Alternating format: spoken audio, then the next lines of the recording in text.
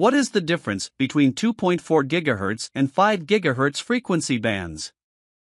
That's what we are going to dive into in this video. Hit the like and subscribe buttons. First off, frequency band is how wireless data is transmitted between electronic devices. These frequency bands are radio waves that carry data, and they are either 2.4 GHz or 5 GHz.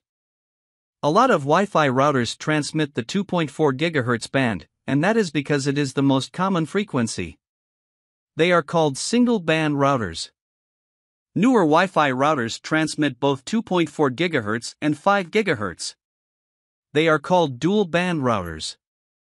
The 2.4 GHz band is the standard band. This means this band is used in a lot of other devices, where microwave ovens, Bluetooth devices and wireless devices are just some examples. This became an issue because so many other devices used the 2.4 GHz band. The signal experienced a lot of interference. As a result, the Wi-Fi signal became slower, or even worse, losing connection to the Wi-Fi router. That is why the 5 GHz frequency band was introduced. The 5 GHz band is less crowded because it is used by fewer devices, so there is minimal interference. Using the 5 GHz band resolves slow Wi-Fi speeds and connection drops resulting from interference from other devices.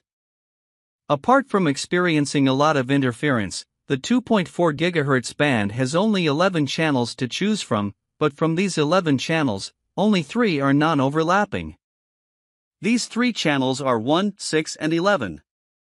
The 5 GHz frequency band has more channels with up to 25 non-overlapping channels.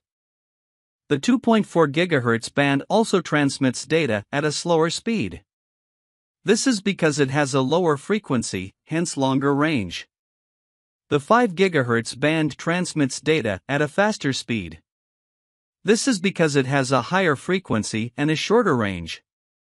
Higher frequencies cannot penetrate walls and buildings, making 5 GHz band cover a small area as compared to the 2.4 GHz band, which can penetrate walls and cover a much larger area. The question to which band suits you depends on your situation. They both have their advantages and disadvantages.